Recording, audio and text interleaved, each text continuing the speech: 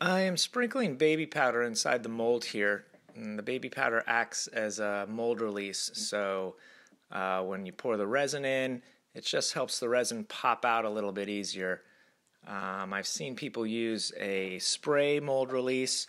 I prefer the baby powder. It's safer, non-toxic, works really well. I don't have to worry about washing it off when the resin pops out of the mold. Basically, I could pop it out of the mold and go straight to painting.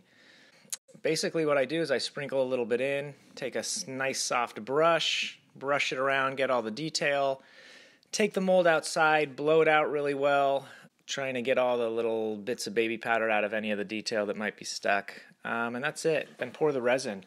The baby powder also kind of helps to protect the surface of the mold.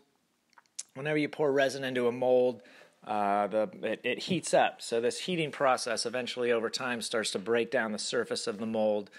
Basically, the baby powder is kind of acting as a little barrier just to help protect it. I've read that a normal silicone mold, you can generally get about 30 resins out of it before it starts to break down. I found out that if I use the baby powder and take really good care of my molds, let them cool down before I pour the next one, a lot of times I could get sometimes up to 60 before the silicone starts to crack and tear around the edges.